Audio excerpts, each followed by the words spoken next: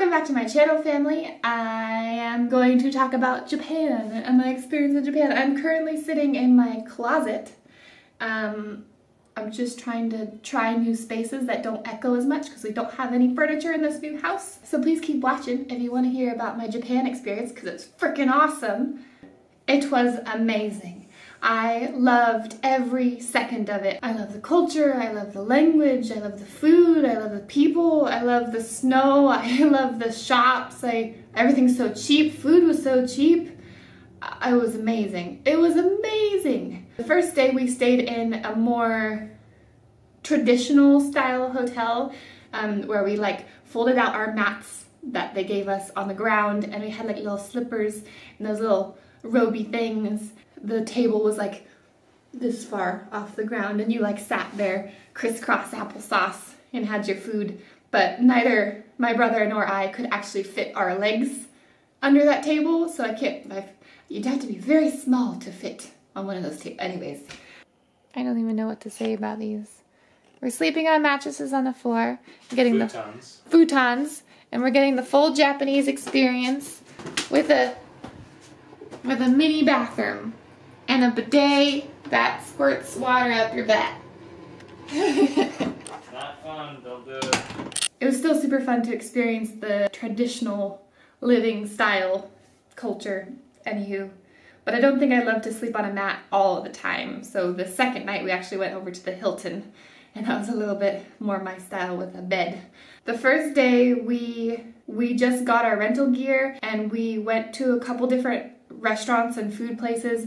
My brother took me to, he actually lives in Okinawa. I loved that I got to experience Japan with somebody who knows how to live in Japan. I think if I was just over there by myself, it would be quite difficult because we'd also be struggling to communicate everywhere we go. We went to a teppanyaki restaurant, which was out of somebody's house, and it was just absolutely beautiful because they put their heart and soul into these restaurants, and the food they give you can tell that they really care about it. Teppanyaki was where they give you the meat and the vegetables and you have to fry it yourself on that little table.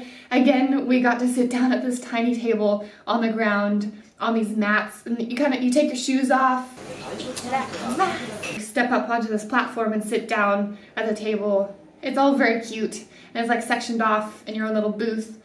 They hate us because they ain't us. Ooh! Eat that one. It's hot. Your little dip dip. Little dip dip. You gotta blow. Oh yeah. Is it okay? It's like meat. Yeah? Tastes like meat. Surprise. Obviously, because we're very large humans, we were hungry still, so we went to another barbecue place. This was also a family-run business. This guy was a kage. I'm gonna butcher this, but he was one of those dudes that cuts dudes. He's one of those chefs that prepare blowfish, puffer fish, the kind that's on The Simpsons and it kills you when you eat it. Yeah, here's me very concerned that we're gonna die. The poisonous stuff is already gone.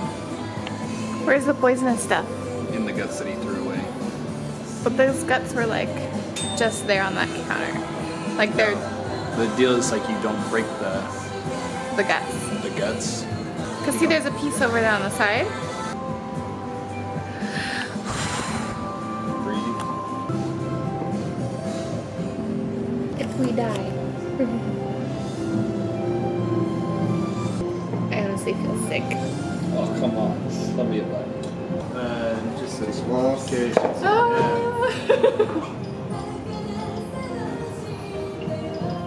Sugoi! It's gonna be awesome. Have you had it? Have you? What? Were you looking at him? Oh no! Daijoubu!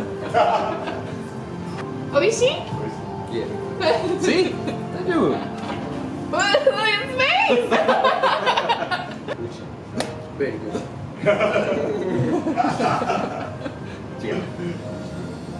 See?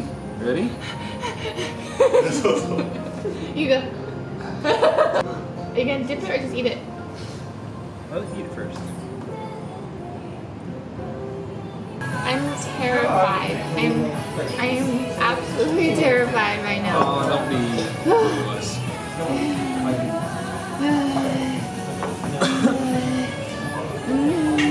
Besides, I'm gonna die at least 5 minutes before you. Pretty good. It's an interesting taste. I'm scared. Tastes great. Oishi. But scared. My tongue's tingling. I feel like you're making it up because you're thinking about it. No. My tongue's tingling.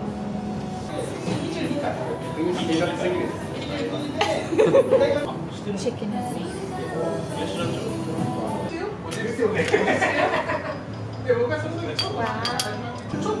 It's not the guy. Just breathing. Right? I've always wanted to try natto. Ooh, the yellow stuff. I don't know. Mix, mix, mix, mix.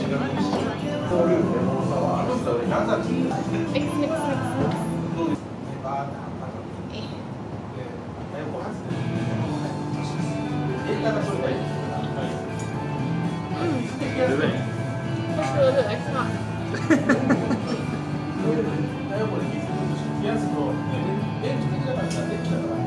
I think I like blowfish more than I like natto. So we tried the puffer fish. It was oishi, but it was also fish. So the reason people eat it is more for the excitement of almost dying rather than the actual taste of the fish. So that's something. It's something we'll remember for the rest of our lives, but it's also like, I almost died. Okay, at all of the hotels in Japan, especially this one at the Hilton, they have onsen spas. The Hilton has a natural hot spring off of this volcano, which is beautiful, and I really wanted to try this onsen spa in a bathing suit. I wanted to try it in a bathing suit. And every onsen spa in Japan, the culture is you have to be naked. You wear all the little robes and then you just free ball it into the onsen. Just came back from the spa. How was it? It was wonderful. Did you hang out with your wang out? I did. Good thing I was the biggest wang in there.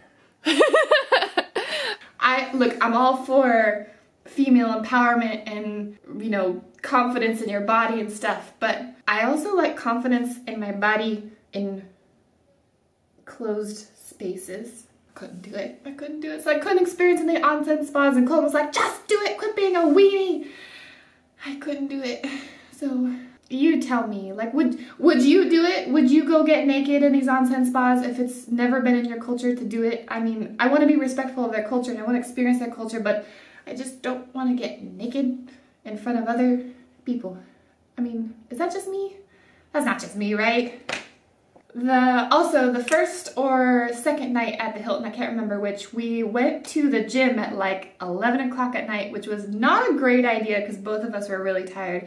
But I also just wanted to walk and get like sweaty in a warm-ish environment after being freezing cold all day, and like just do some mobility because my back was so tight after the plane and everything. That was a lot of fun because I tried to teach Colton some stuff and he really enjoyed it, I have to say. What does it feel like? Not fun. Those are literally the softest foam rollers you can buy. Oh. Ow. Oh. Colton, did you enjoy it? I sure did. Every morning at the Hilton there's buffet style breakfast. So I just want to insert a little health promotion here. While I was on vacation, in the mornings for breakfast, I would try to eat a super high protein breakfast and just fill up on, because it was buffet style. And they had like some cold chicken out there and I just piled that onto my plate, and scrambled eggs and an omelet, and I got some boiled eggs and just had the egg whites. Like, I just did what I could. That way the rest of the day I could snack on all the little bits and pieces that I really wanted to try. They have the most amazing bread in Japan.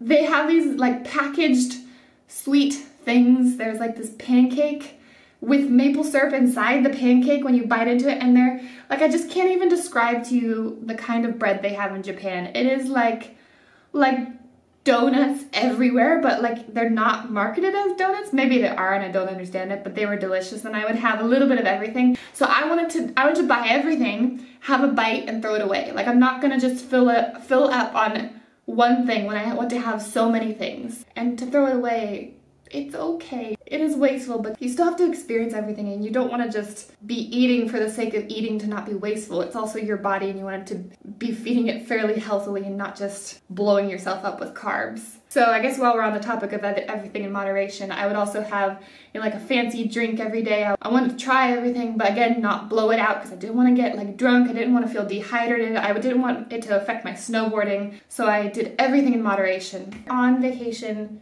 if you can just make it a point to not feel full, you'll be fine and you won't gain heaps of weight while you're enjoying yourself. Just avoid stuffing yourself. Have a little bit of everything, just don't stuff yourself and you'll be fine. So now I'll put in a little clip of our snowboarding, a little montage, see how I go with editing. Wish me luck!